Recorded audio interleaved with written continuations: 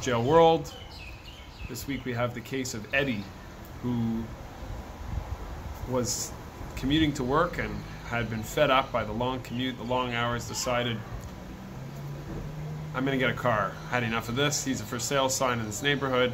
Mr. Davids was selling his car, went to buy the car. I think it's in good mechanical condition, he's told. Takes it to the mechanic, checks it, no evident problems, he buys the car.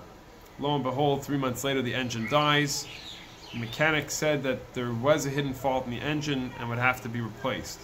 So Eddie goes over to Mr. Davids, he says, what's going on? He says, the car was defective, I want my money back. So Mr. Davids says, no, I'll just replace the engine, no problem.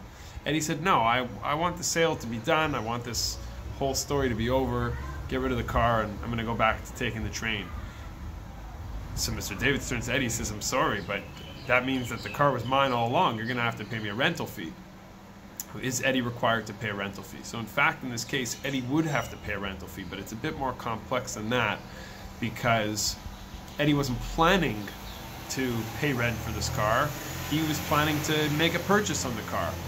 And we have to look at this from the aspect of, on the one hand, that well, it wasn't his plan all along, but on the other hand, he did get to use it. So person finds something defective, the buyer has to pay rent for the time that he lived there. In that case, in the case of renting an apartment, that's the case that the Shulchan Aruch, the Code of Jewish Law, brings. So some explain there might be an issue of potential interest, that Mr. Davids is holding on to the money and Eddie's using this item for free, essentially. But this discussion does come up in some of the commentaries. A person would have to pay some kind of rental fee. So it could be that it may not be a full rental fee, but Eddie would in fact be required to fill in some of the fee for using the car that belonged to Mr. Davids.